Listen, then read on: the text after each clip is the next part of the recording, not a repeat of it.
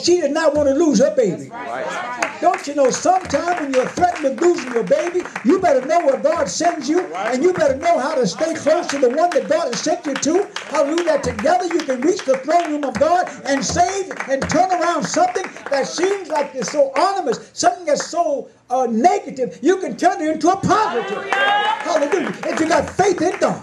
Right. But your faith is not, again, based on somebody else's faith. Your faith is based on your faith and your relationship with the Lord. Hallelujah. I want to pick up in verse 8. And it fell on a day that Elisha passed to Shunem, where was a great woman, and she constrained him to eat bread. And so it was that as oft as he passed by, he turned in thither to eat bread. Now this prophet was on one of his crusades, and he needed a place to stay. This woman saw that there was something about him, and her heart went out toward him to give him a place to stay. Read. And she said unto her husband, Behold now, I perceive that this is an holy man of God. Don't you know, you got to know the preachers that God set over you. You can't just let everyone pray for you. Everyone lay hands on you. Know them that labor among you. The Bible said for they watch for your soul. Hallelujah. This is why I say, turn off them TV preachers. Stop trying to visit with a church that's not bringing the truth. Why am our voice crying in the wilderness? How come I'm the only one that I know of that's speaking against homosexuality and lesbianism, speaking against abortion, speaking against sinful lifestyle? Hallelujah. Where are these other preachers? They're preaching prosperity, good luck, and get rich. But there's more to God than individual materialism. God is a spirit, and they that worship him must worship him in spirit and in truth. And in order for you to be in the truth of God, you've got to be able to transcend flesh and get caught into the spirit, where the spirit can reach a supernatural reaction from a supernatural power. And God is a supernatural being. In order to reach God in a supernatural, who's a supernatural being, you've got to get caught up in the supernatural aspect of your life, which is spiritual. Miracles don't come to nobody in the natural. Miracles come through a spiritual relationship with the divine creator. This woman needed a miracle. We're going to find out down the road. And she said to her husband, Behold now, I perceive that this is an holy man of God, which passeth by us continually. Let us make a little chamber, I pray thee, on the wall, and let us set for him there a bed and a table and a stool. Let's give him a room. Nice comfortable bed. Table, in case he wants to write. Amen. Candle, didn't have no electricity there. We're going to give him a candle in case he's up at night. Praise God. We're going to make things comfortable for him. Why? He's a man of God. Hallelujah. He's not just anybody passing through. Hallelujah. And it shall be when he cometh to us that he shall turn in thither. And it fell on the day that he came thither, and he turned into the chamber and lay there. And he said to Gehazi, his servant, Call this Shunammite. And when he had called her, she stood before him. And he said unto him, Say now unto her, Behold, thou hast been careful for us with all this. You've been good to me. Now, God's going to be good to you. Hallelujah. What is it that you want? Hallelujah. Don't you know when you go to a holiness church and you reverence yourself before the Lord, you're obedient to his instructions. When you pray, all you got to do is tell God what you want. And I want you to know that it's on the way. When you tell God all about it and you lived all you know how, it's well with you. Everything is well. Nothing to worry about, nothing to be sad about. I'm going through something, prophet. But I don't care what you're going through. If you got your hand in the hand of God, everything is going to be well with you. It's going to be all right down the road, but you got to trust in God. Hallelujah. Yes, you're going to go through something. Everybody got to go through something. Hallelujah. But if you go through something with Jesus, hallelujah, everything got to be all right. Hallelujah. Read. What is to be done for thee? Wouldst thou be spoken for to the king or to the captain of the host? You want me to speak to the king for you? Amen. I got connection with the king. Hallelujah. Yes, Lord. I can talk to the mayor for you. I can talk to the judge for you. Hallelujah.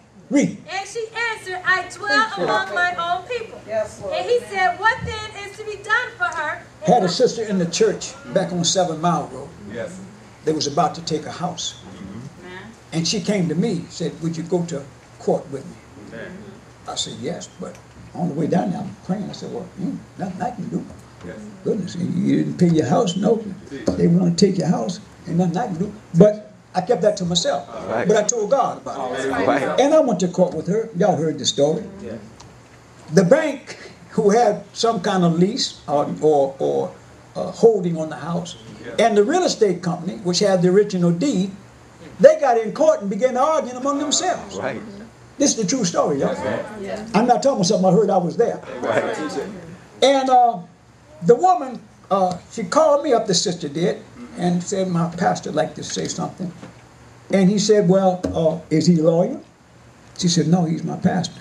He said, well, I think the pastor ought to stay in church and let the court settle court business. So I couldn't say nothing. But I'm saying to myself, hallelujah. Jesus, you fix it.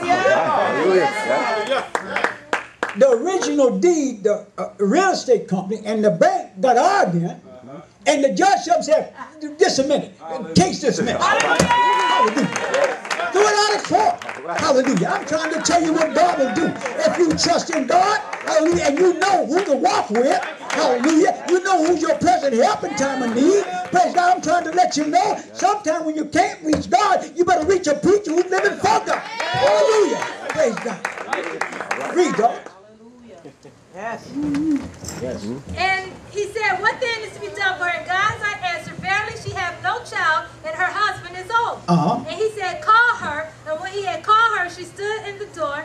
And he said, about this season, according to the time of life, in 9 months, thou shalt embrace a son. You're going to have a son. Now, the husband was old. I mean, she's probably old too. But is there anything too hard for God? I believe Sarah said the same thing. Hallelujah. And God said, is there anything too hard for God? Don't you know whatever you're going through, whatever you need, God can work out that problem even though you can't see it yourself? Hear me close. Hear me close. When you separate yourself from the activities of this world and make up your mind you're going to serve God regardless of the sacrifice involved. And it's not no big sacrifice to live a holy and sanctified life. Jesus did it before us. And the apostles did it.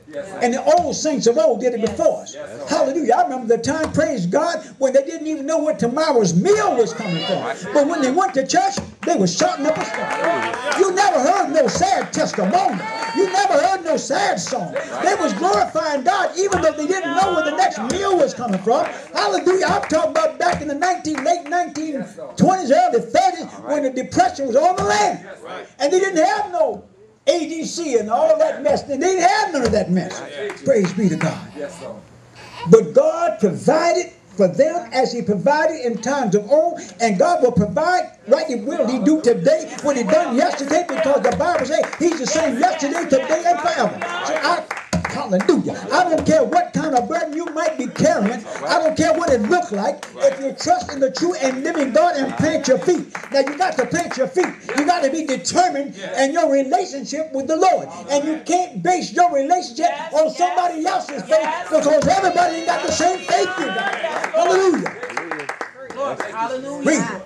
Thank you, Jesus. And she said, nay, my Lord, thou man of God, do not lie into thine hand. Don't lie to me. Don't tease me. Amen. And the woman conceived and bare a son at the season that Elisha had said unto her. Sometime when God gives you a blessing, you got to stay in the will of the Lord to keep the devil from taking that blessing.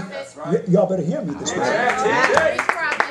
Anytime you leave holiness, you at the risk of the devil taking every blessing God gave you and taking it right away from you. You got to stay in holiness. If nobody wants to stay in holiness, you stay in holiness. You the mother. Hallelujah. You got to pray through.